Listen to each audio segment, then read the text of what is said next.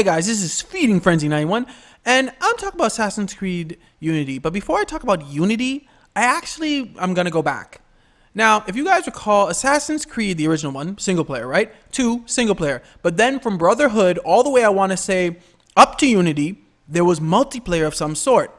You know, in Brotherhood and some of the other ones, it was more like just different type of games. Like, I really liked Brotherhood. Me and my two cousins used to kill that, where like, especially the one where you used to have to, one group used to be assassins and the other group used to have to run from them, and you could hide like in the crowd. You could sometimes do disguises and stuff. So that was fun. But after Unity, they seem to have ditched the multiplayer altogether.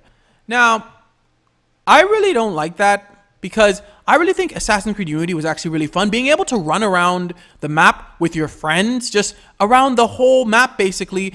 Yes, you couldn't do the single player missions, but still, basically being able to do almost anything else, I think, with just your friends around the map. That was such a cool concept. I really think because of the way it was released, I think they even gave like free DLC because, like, almost as an apology. But I really think of all the stuff surrounding its release really was the cause of why they kind of just went back to single player. And that kind of sucks, because Unity was such a cool concept to me, and I would really like them to make, I'm not saying maybe a continuation, but just another maybe 4-player cooperative Assassin's Creed. Yes, I'm not against single player. I really like single player, but I think if done right, a Unity style Assassin's Creed would really be fun.